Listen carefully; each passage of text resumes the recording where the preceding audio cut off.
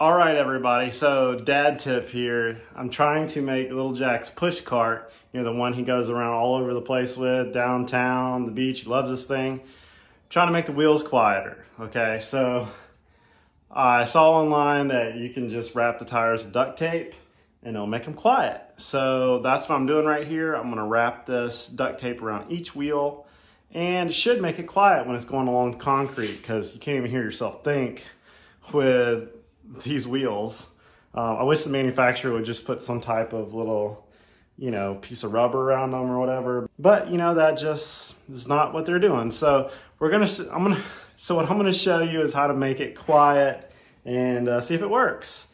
And hopefully this helps somebody out there, you know, he loves his push cart. So let's make it better. So here we go.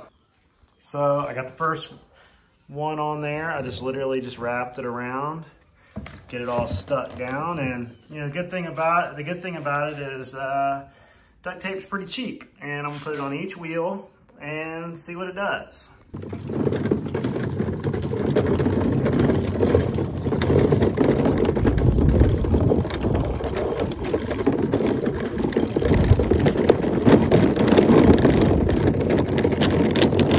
Well, it makes it a little quieter. It's not as hollow sounding, but I would definitely say to put multiple layers on there.